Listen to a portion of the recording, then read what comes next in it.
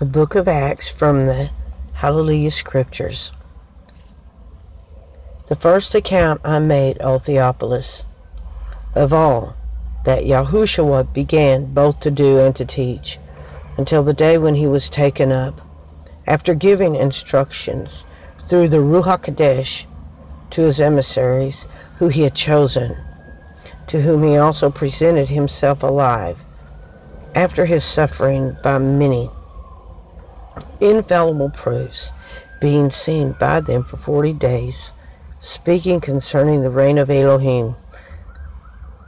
Meeting with them, he commanded them not to leave Jerusalem, but to wait for the promise of the Father, which you have heard from me.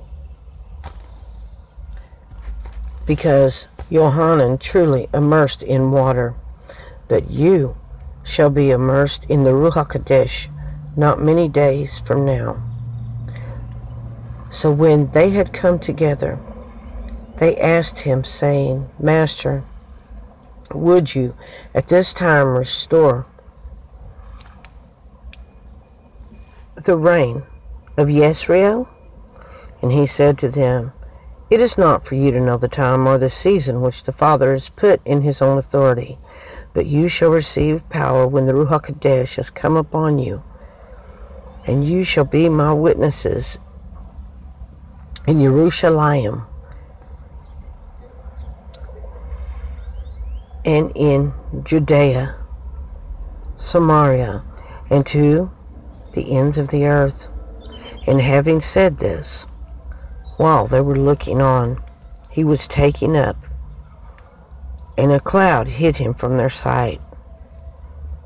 And as they were gazing into the Shamish, as he went up, see, 2 men stood by them dressed in white, who also said, Men of Galilee, why do you stand looking up into the Shamish? This same Yahushua, who was taken up from you into the Shamish, shall come in the same way as you saw him go into the Shamish. Then they went back to Jerusalem from the Mount of Olives, which is near Jerusalem, a Shabbat's day journey. And when they came in, they went up into the upper room where they were staying. We'll finish this later. This, again, is Acts chapter 1, verse 1 to verse 12 from the Hallelujah Scriptures. God bless you.